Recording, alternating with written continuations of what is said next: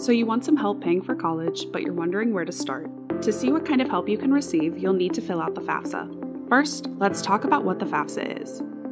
The FAFSA, or the Free Application for Federal Student Aid, is a form required by all colleges and universities for students to apply for financial aid.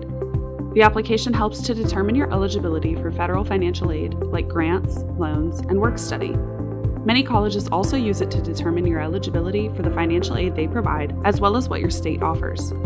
Students who are interested in receiving financial aid for college or technical school, and who are eligible to file the FAFSA based on their citizenship status, must complete the FAFSA. For more information on how citizenship status affects eligibility for the FAFSA and federal financial aid, go to studentaid.gov. Now that we know what the FAFSA is and why we need it, let's talk about some essential things to consider before you begin.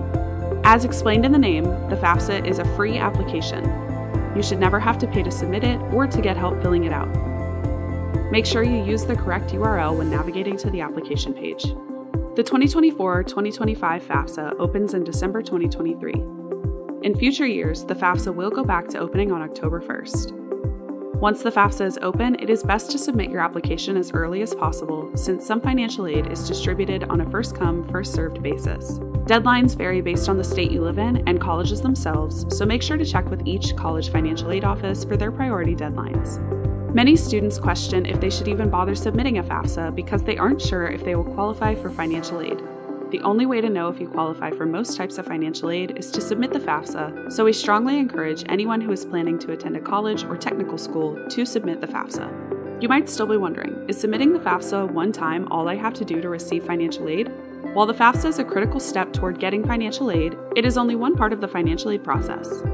Once you submit your FAFSA, you will need to take additional steps like reviewing your application for errors, sending additional requested documents to colleges, and reviewing your financial aid offers. Remember, you have to submit a FAFSA every year to receive financial aid. That means if you plan on attending a 4-year college, you will need to submit a FAFSA every year for 4 years or until you graduate. Now that you know why the FAFSA is important, check out our other videos to get started on filling out your application.